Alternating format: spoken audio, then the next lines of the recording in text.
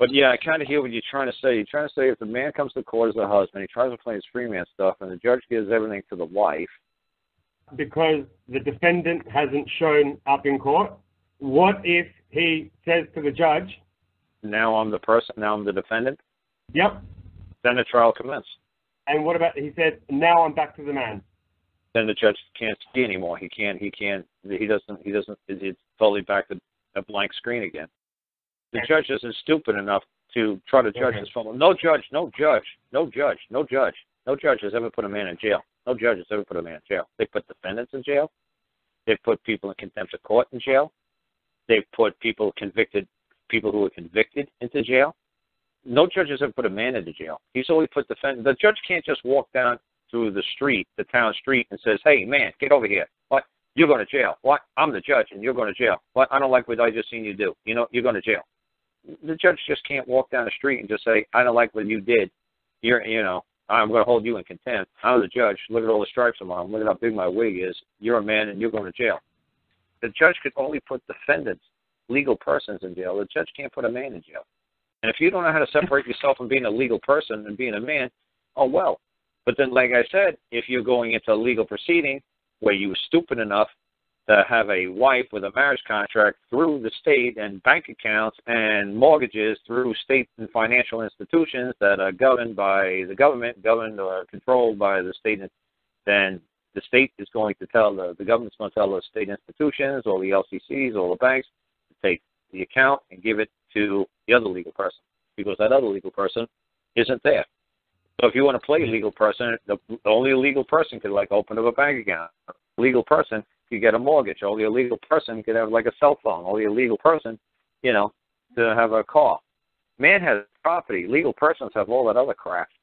So when you have a car and you have a child and you have a house and you got a bank account, that's all legal. And they got control of all that legal crap. They ain't got control of property. So if you don't know the difference between the judge saying, well, she's going to have the car, she's going to have the house, she's going to have the children, she's going to have all the shit. It's like, that's right, she can have all that shit. The only thing you better not be making a ruling on, Judge, was whether or not you're, giving somebody else my property. You're not talking about my property now, Judge. Are you? You're talking about something called a child, something called a car, something called a house, something called a bank. You're not talking about the property, right? You're not making a ruling on my property, are you? See, that's what I'm saying, because you don't know the difference. One is legal, and one is lawful. Yeah, got that. Could he have won or turned the court into a common law court? I kind of heard the question. Could he have done what? Could he have turned that statute, that proceeding into a common law? No, absolutely not. He'd be in contempt, and he should be locked up and have a psychological evaluation commenced immediately. Yeah, he needs to make his own claim for it to be his court. Yeah, he better, right. Well, what country are you from? I mean, where you calling me from? Australia. Oh, okay. And what was your name? I'm Rodrigo Aguirre. Yeah, that's an Aboriginal name. I'm Chilean. Yeah. South American. Oh, yeah, okay. Yeah. That's not a very Aboriginal name. This conversation before, so anyway. Well, that's the translation of your Aboriginal click-clack ping-pong name there, right?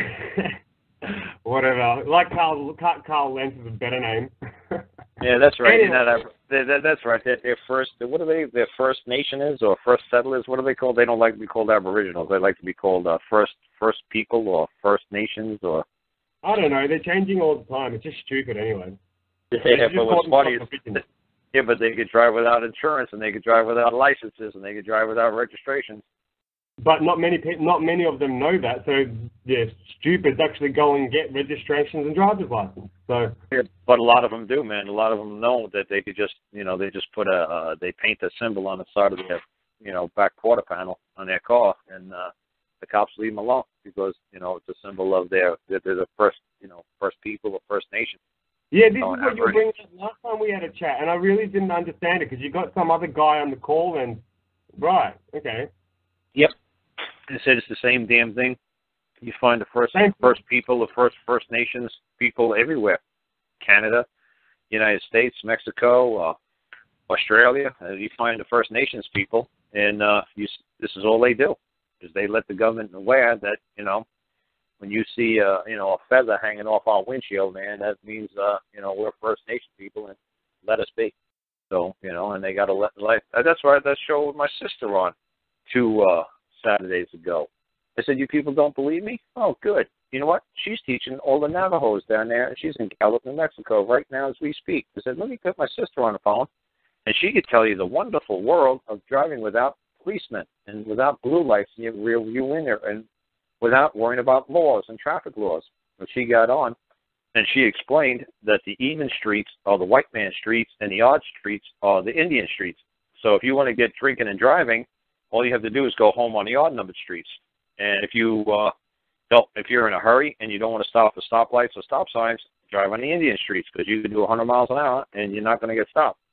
She said, but what's funny, at those intersections, you see tons of, crucifixes everywhere, because people are dying all over the place. So if people want to live in a free man society like the Navajo Indians, they don't have to have driver's licenses, they don't have to have anything.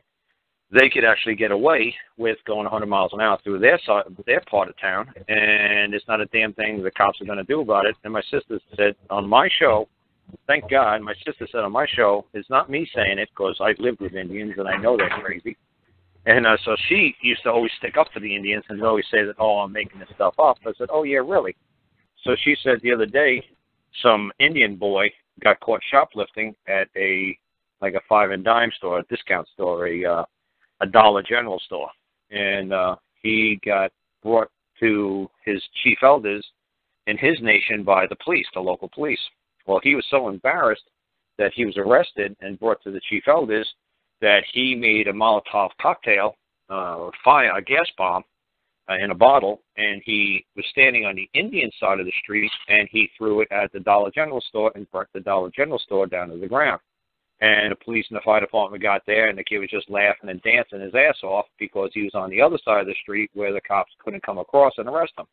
So I said to people, if you want to live in a land where you can't be arrested, where you could just do whatever you want, well, go spend some time with my sister down in Gallup, New Mexico, and go hang out with these Indians. 95% of the people she teaches are Indians. And you'll see how crazy it is to actually live with Indians when you don't have to worry about police, you don't have to worry about law, you don't have to worry about getting arrested. Hey, you want to burn a building down to the ground? That's fine. You just really pissed off that day? Just burn a building down to the ground. And I said, honestly, the Dollar General store probably didn't really mind that they were burnt down to the ground because, in a white man's world, we have something called insurance. So the Dollar General store obviously probably liked, the employees probably liked the store being burnt down because now they probably got all new air conditioning put in, new heating systems in. They got rid of all the old inventory. They got room for new inventory now so that, the insurance companies indemnify it, even though the insurance kid obviously is never going to have to pay a dime for burning that building down to the ground. There's not a damn thing they could do to them, which is pretty funny. Overall, everything probably worked out okay, But like I said, if you saw some Indian kid winding up to throw a firebomb at your house, you probably would shoot him dead. You say, kid, you better drop that thing. You better drop that gas bomb. You better not let that thing fly. In a white man's world, it's like, go ahead, burn my house down to the ground. I don't care. I got $1 million insurance policy on that baby. Go ahead.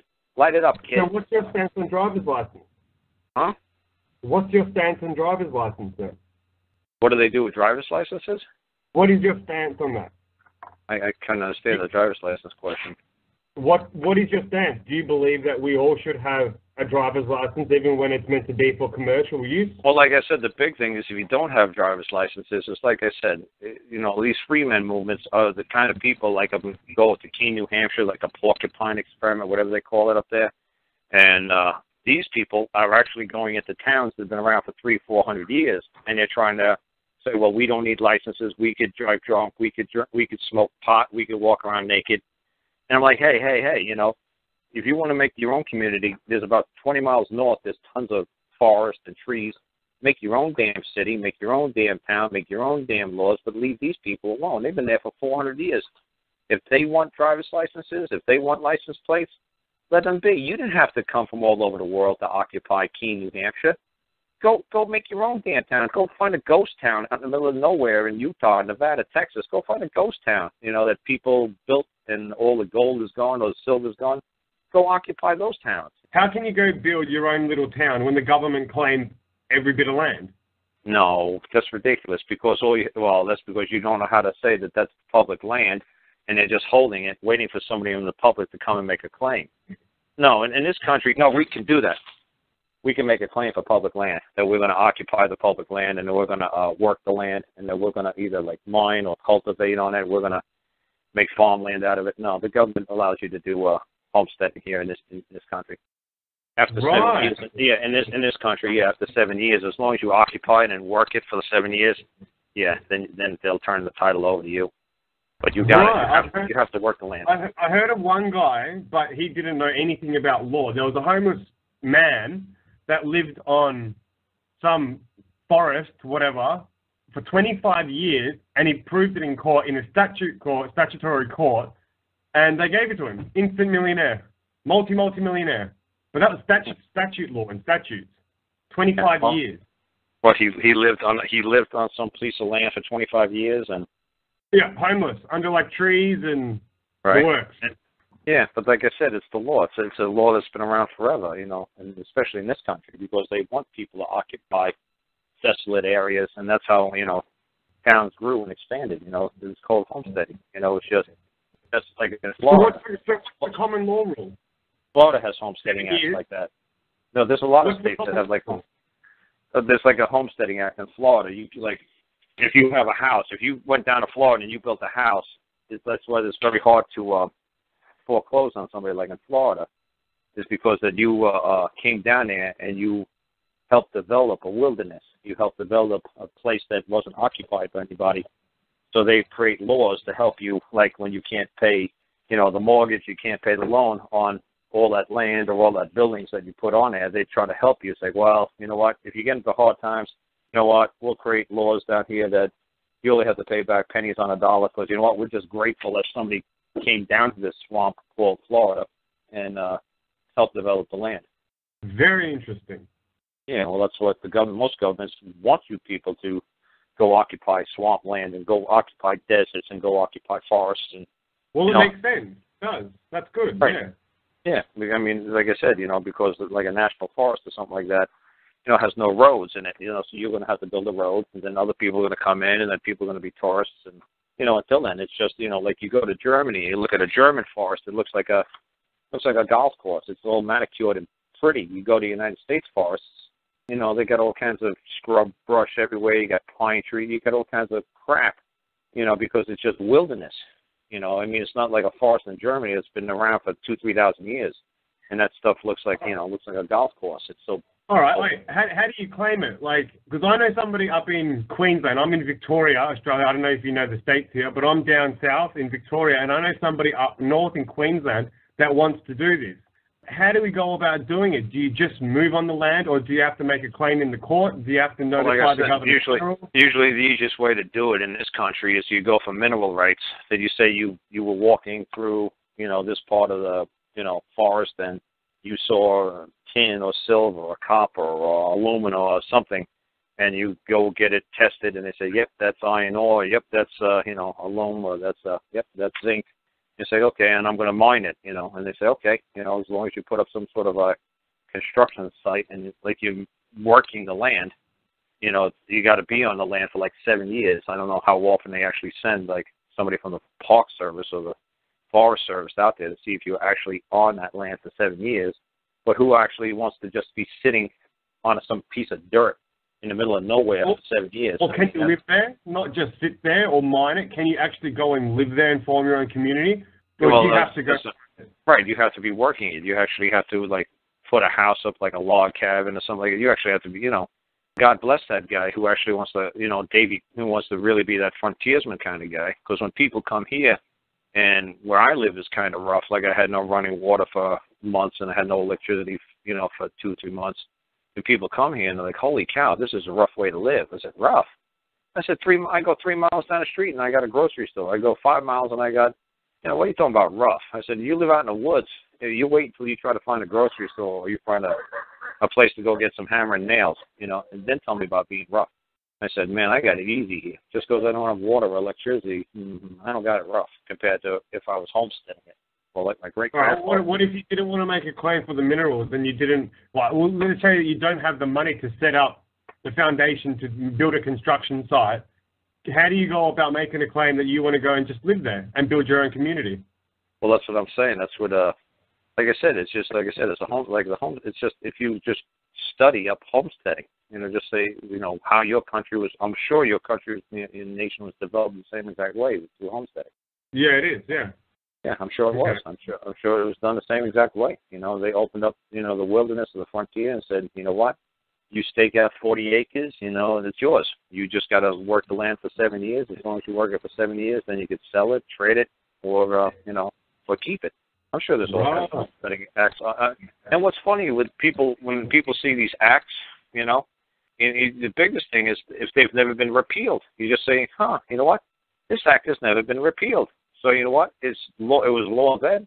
It's law now. Since it hasn't been outlawed, it's still in law. Wait. You're talking about an act. Are you talking about acting as a person or what? No. Like the nation. The people who have the guns, the government, the people who have the guns created these acts, like homesteading acts. And as long as the homesteading act wasn't repealed, like say in 1991, somebody realized, holy crap, we still got this homesteading act on the books. Wow, people could still go claim 1 million acres of land, and holy cow, we better put a hold to it. So if you could find like a homesteading act that's still in effect, it's like, hey, it hasn't been outlawed. Nobody says we can't do it anymore. And a man can use that homesteading act. Right, and that's what I'm saying. And then he could go occupy that land. And even if he didn't have a homesteading act, he could still go occupy the land, and they could say, is this a public land? Is this a public forest? Yes, then I'm going to claim, as a member of the public, I'm going to claim this section of the forest or this section of the land, and I'm going to use it. If anybody has an objection or anybody has another claim to wanting to use this land, let me know, and we'll work out some sort of compromise or a deal. But until somebody comes forward, you know what, I'm going to go use this public land because I'm the public, and my public servants, are there to make sure that I have access to that land. That's what they're here for, is a public land. To see that's the whole mindset, right? That's the whole mindset, is that's the public land. And that's what people wanted to grow pot in marijuana or whatever in Canada. So I said, why are you doing it on your property? Why did like I said, that's kind of crazy because, this guy's wife got arrested, his son got shackled, his wife got shackled. I said, look, instead of putting your family at risk, why don't you just go get some public land and go grow it on some public land? Then if they touch your property, you've got a claim against whoever the man touches your property and steals your property. Right. Well, like I said, you tell the public officials, look, I'm going to be using public land to cultivate hemp or whatever you want to call it. And if anybody's got a problem with me cultivating hemp on this public land, especially another man, another member of the public, let me know. I'll take it under advisement, if a public official tells me I shouldn't do it, but a public official can't tell a member of the public what he can and cannot do. And you build roads on that public land that you claimed. When you claim that public land, does that become property of your own? Well, it's like I said, people always have this argument all the time, do anybody have the right to own any land, honestly, because somebody like trying to think of the two people that I could think of really famous in this country. One is Ted Turner, who ran CNN, and the other guy is Hank Williams Jr. They basically own millions and millions of acres of land up in Lake Montana and North Dakota. They basically own the state because the land was so cheap that they were buying, thousands of acres for pennies. So they're like the biggest landowners here in this country. But like I said, when you hear that there's like two people, it's two men that own millions of acres, that kind of sounds funny. But nobody's living up there, but it still sounds kind of funny. Like, do they really own that land? Like, if you wanted to go from point A to point B, you really have to drive 500 miles or 1,000 miles around this guy's fence. I mean, if this guy's land goes 1,000 miles this way and 500 miles this way, and you got to go straight across the middle, do I really got to go all the way around this guy's fence? Or can I just say, hey, you know what? I'm going through this guy's fence. I'm taking it down my way. Do you need permission, or can you go through it without permission? That's right. That's always the big argument since time began. If you take the fence down, and you put it back up, and you can't continue with your travels, and then you get to the other side, you take this fence down, and you put it back up, did you do any harm? Did you do any damage? Just because you trespassed on this man's land, he's got millions of acres. It's 1,000 kilometers this way and 500 kilometers this way. You know, what am I supposed to do? Drive all the way around? Or I'm just going to drive straight through. It's like, hey, you trespassed. Okay, well, where's the damage? Did I damage the land? Did I damage your crops? No. Did I damage any animals? No. Well, you just weren't supposed to go here. Didn't you see the sign that said for the next 1,000 miles, this is my land? It's like, honestly, I really didn't give a shit that was your land. Honestly, I just wanted to go from point A to point B, and your land just happened to be my way. Yeah, very interesting. I'll be researching this a lot more. I haven't really touched on it that much at all. Yeah, so like I said, it's always a very interesting topic when people start talking like that, and that's why basically people left Europe. People left Europe because there was only a couple of dukes, earls, and knights, and you know they were controlling all the land, and the people basically had nowhere to go. It's like, where do we go? You know, the dukes and earls and everybody, they own all the land. We got to be stuck in these little stupid cities.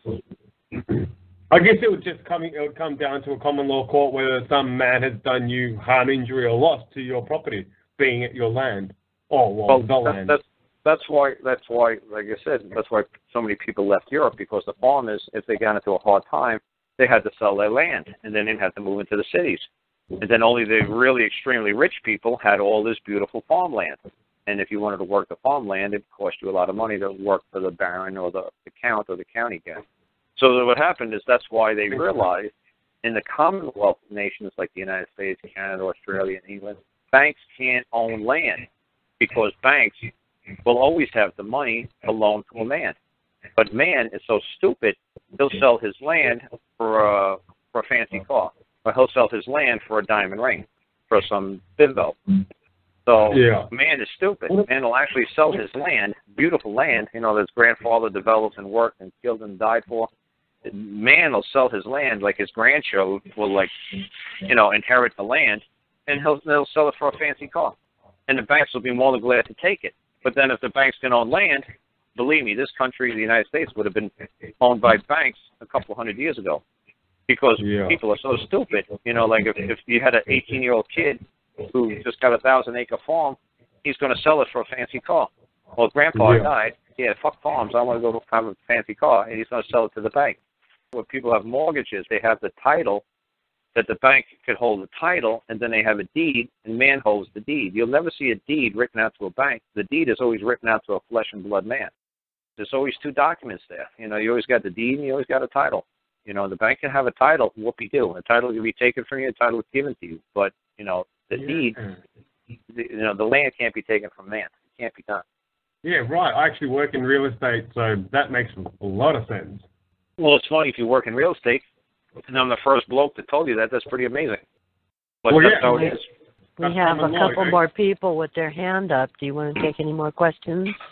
I got one more quick question. What about another country? Can another country like China buy Australian land, you know, off the government or off, you know, no. I guess it's off the government? Absolutely not. Absolutely not. That's why when Dean Clifford was saying burn your birth certificates, I was like, that's the only form of proof that you came from that land is your birth certificate. Like, I'm from the United States. I would hope that Canada would be stupid enough to sell me land because I'm not a Canadian. You know, and like I said, when I say to people, it's like, look, you're, you know, man and land is the same word. And if people don't believe me that you come from the land, it's like, well, when you fall down and die, you're going to go back into the land in about 20 minutes or 20 years. Yeah, no, we get that. Right. We get that. So, right. So like I said, what the Chinese asked me, right, I had a phone call a couple of years ago, and some Chinese guys wanted to put up a wind farm, and I was doing some wind farm training from the federal government, gave me some free money to go learn how to do wind farming. They gave it available to everybody, basically, in the United States who wanted to learn how to do a wind farm, who had a farm or ranch land and was doing wind turbines. So some Chinese guys actually asked me, how do we take the United States government to court because they let British companies come in on the West Coast in Seattle, like Puget Sound, and they let the Dutch come in and put up wind farms, but they won't let us come in and put up wind farms. I said, that's simple. I said, just sell your company to an American like me for $1. And then I'll get all the leases for you, and I'll get all the permits for you, and the name of the company will be, and the owner will be me. And I said, and then obviously, you know, it's going to be a corporation, so you're going to be the majority shareholders, you know, but the owner has to be an American. The owner has to be a man from the United States. He said, but they didn't make the English do it, and they didn't make the Dutch do it. And I said, yeah, because the Dutch and English are white. I'm not going to let a Chinese buy it. Right, so let me get this straight. I could actually go and walk on the land that the Chinese bought in Australia, because they've bought a lot of land here. You'd think they bought a lot of land there. You better find out who actually owns it.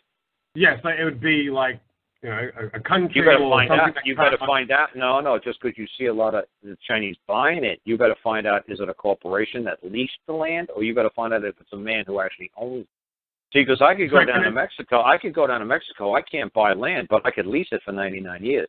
But I can never own it. And you're paying rent for 99 years. It's basically paying rent, right? I could go down there and buy 1 million acres. Well, I can't buy it. I'm leasing 1 million acres, and I could say it's the Karl Lentz Ranch in Mexico, and everybody will believe I own the land, but the government people really know, since I'm not Mexican, all I'm technically doing is leasing it for 99 years, which basically means... Okay, right. Yeah, no, it sunk in a little bit. Okay, so so even a Chinese man from China can't own Australian land, right? I presume that I'd make a hell of a presumption that there is no effing way that the Australian government is going to let China buy Australian land. Lease it for 99 years, sure. Own it? Oh, hell no. I can't imagine. If the Mexicans aren't that stupid, I can't imagine an Australian being that stupid.